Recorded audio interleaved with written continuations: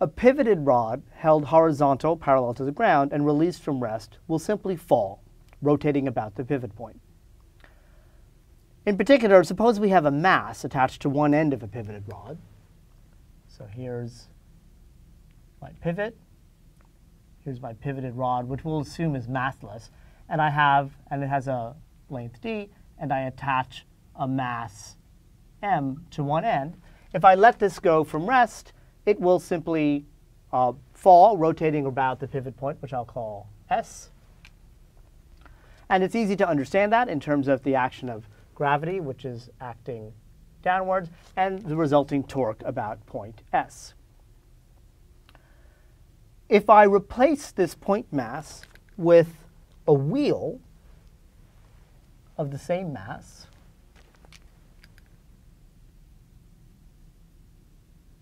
so this disk is a wheel with, let's say, a radius r and the same mass m attached to a pivoted rod. The rod is massless and has length d. If I hold this horizontal parallel to the ground and release it from rest, it will still just fall to the ground. Not a surprising result. What is surprising is if I then spin up the wheel. So if I have the wheel rotating about its axle with some large angular velocity, little omega, and then I hold it horizontal, parallel to the ground, and release it from rest, then, remarkably, this wheel plus axle will not fall. It will remain horizontal, parallel to the ground. But the center of mass of the wheel will execute a small circular orbit about the vertical axis through the pivot point.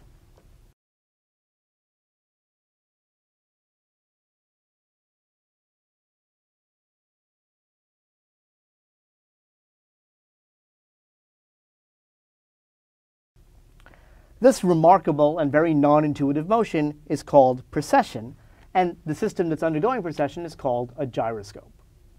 Let's see if we can understand this behavior in terms of the angular momentum of the system. So what I've drawn here is a side view of the system. So let's define some coordinates. So we have r hat in the radial outward direction, k hat in the direction of the z-axis, the vertical axis, and then we'll define theta hat pointing into the screen. Okay, so that's a side view. I'd like to now draw a top view. So let's say we're looking down along the z-axis from the top on the system. So now here's my pivot point, and here is a top view of my wheel. Okay. Again, this is a distance d. Now this is still the r hat direction. This is the theta hat direction, and the k hat direction is pointing out of the screen. Let's draw the forces acting on our diagram here. So the weight is acting at the center of mass of the wheel. That's mg downward. And there's a normal force acting upwards at the pivot point. The torque is just given by r cross f, and so relative to point S, that's the distance d times the weight mg. So the torque is mgd, and by doing r cross f with the right-hand rule, we see that it's directed in the plus theta hat direction. Now, again, let's suppose that I'm holding the wheel horizontal and release it from rest. If the wheel is not spinning, okay, so if this is not rotating, this is a stationary wheel that I'm holding horizontal, and I release it from rest, then its initial angular momentum with respect to point S is 0. Over a short time interval delta t, the torque, which is acting in the theta hat direction, will cause an angular impulse, or a change in the angular momentum. That change in angular momentum, delta L vector, is equal to the torque times that short time interval, delta t, and it will act in the theta hat direction. The change in angular momentum will be in the theta hat direction because that's the direction that the torque is in. So for this case, And by the way, this view here, I should have labeled this is a top view. So this is the side view. This is the top view of the same system. So the torque is mgd in the theta hat direction. So in the side view, that's going into the screen. And in the top view, that's going pointing upward. That's the theta hat direction. So in the case where the wheel is not spinning, if we think about the top view, the initial angular momentum is 0, right? So I'll just draw that as a dot. So that's L initial equals 0. And then I add a small torque, or a small angular impulse due to the torque, delta L, which is in the theta hat direction.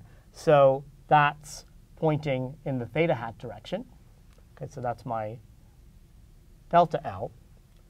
And when I sum those together, I start out with 0. I add a small delta L. So my final angular momentum, a time delta t later, is just equal to my delta L. So this is L final. And that's pointing in the theta hat direction. So a torque in the theta hat direction into the screen for the side view is consistent with the wheel falling down. So with theta hat pointing into the screen, the wheel will basically fall this way. It's rotating about point S, and that's consistent with the torque pointing in the theta hat direction. Now, as the wheel falls, the torque continues to point in the theta hat direction, and so the angular acceleration will increase. Now, what happens if this wheel is not stationary, but instead is spinning rapidly? In that case, the torque remains the same. It's still mgd in the theta hat direction. But now the initial angular momentum is not 0. Rather, it is a very large vector pointing along the spin axis.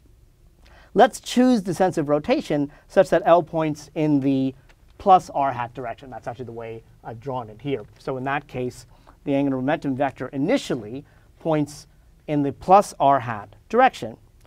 So then what happens over a short time delta t? So now let's consider the case where the wheel is spinning. So now my initial angular momentum is a large vector pointing in the r hat direction. That's L initial. I'm adding a small perpendicular vector delta L in the theta hat direction. And so the sum of those two things, if this is the original r hat direction, what's happened is that my new vector is at a small angle with respect to the original r hat direction. I'll call that angle delta theta. So what I've done is I've rotated my initial angular momentum vector by a small angle without changing its length. Okay? Notice the two very different situations. In one case, I start out with 0 angular momentum, and all the angular momentum I end up with comes from the angular impulse due to the torque. In the second case, where the wheel is spinning, I start out with a very large initial angular momentum. I then add a small angular impulse, small compared to my initial angular momentum, in the perpendicular direction.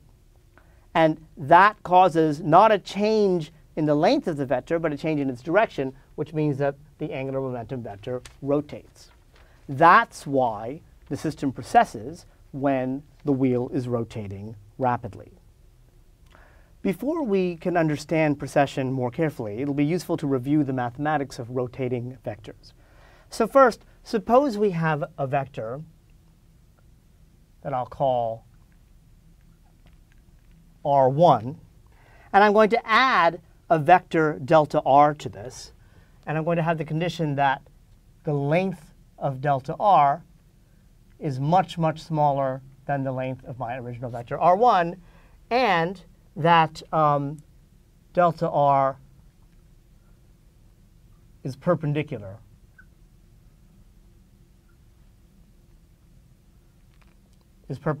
to R1.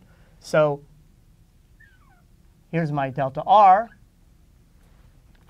And so if I add these two vectors, let's say R2 is the sum of R1 plus delta R. So that's my vector R2, and I'm going to call this angle delta theta. And now a few things to note. First of all, since this is a right triangle, notice that the length R2 is equal to R1 divided by the cosine of delta theta. But if that angle is small, if delta theta is a small angle, then cosine theta is well approximated by 1. And so this is just my original length R1. And since R1 is equal to R2, I'm just going to call them both R.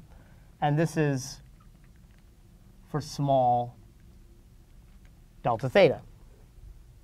OK, so that tells us that the vector just rotates. When I have a large vector and I add a small perpendicular vector, the result is to rotate the original vector without changing its length.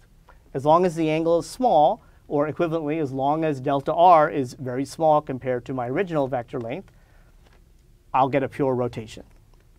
In addition, again, looking at this triangle, notice that delta r is equal to, which I can just write as r, times the sine of delta theta.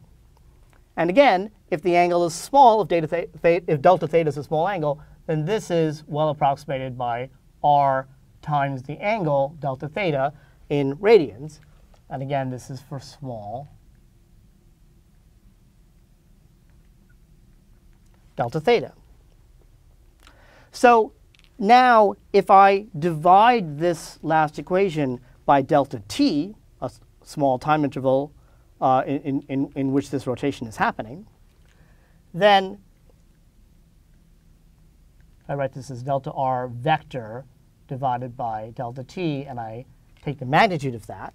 That is equal to r delta theta divided by delta t. And if I go to the limit as delta t gets small, as delta t approaches 0, then I can write this as the derivative of the vector r, the time derivative, I should say the magnitude of the time derivative of vector r. And that's equal to the length r times the time derivative of the angle, d theta dt. But d theta dt is just the angular velocity. So I could write that as r times capital omega for the angular velocity. And this is just our familiar result that for circular motion, for the rotation of a position vector, the velocity is equal to the radius of the circle times the angular velocity of the rotation. Another way of thinking of that is that the magnitude of the rate of change of the position vector, which we call the velocity, is equal to the length of the rotating vector, r, times the angular velocity of the rotation. But there's nothing special about the position vector that I used in order to do this analysis. So if instead of a position vector, I considered any vector, so let's say this is my rotational motion of a vector that I'll call A. So that's A at time t. And then at some later time, that's A of t plus delta t. This vector is my delta A. I'll call this angle delta theta. And so the vector A is rotating in that direction with an angular velocity capital omega. Now, in the example I just did, my vector A is actually r of t. Okay? But so everywhere where I have an r here, I can just write an A. This is now just an arbitrary vector in space that is rotating at an angular velocity capital omega. And what we see using the same analysis, we would find that the magnitude of the time rate of change of the vector, of the rotating vector, is equal to the length of the rotating vector, which is a, times d theta dt, or in other words, the length of the rotating vector times the angular velocity of the rotation. That's true for any vector. Okay, this is a general result.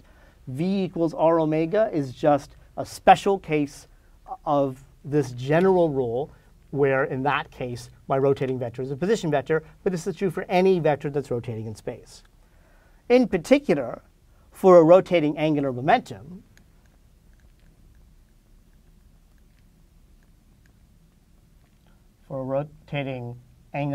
vector, I have that the magnitude of the time derivative of the rotating angular momentum vector is just equal to the length of the angular momentum vector, the magnitude of the angular momentum, times the angular velocity of rotation. Now, in addition, in the particular case of a rotating angular momentum vector, or of any angular momentum vector rather, we know that the time derivative of the angular momentum vector is also equal to the torque vector. So I can set these two things equal. In the case of a rotating angular momentum vector, the magnitude of the torque is given by the magnitude of the rotating angular momentum vector times the angular speed of rotation. And that's just using the general behavior of a rotating vector in space.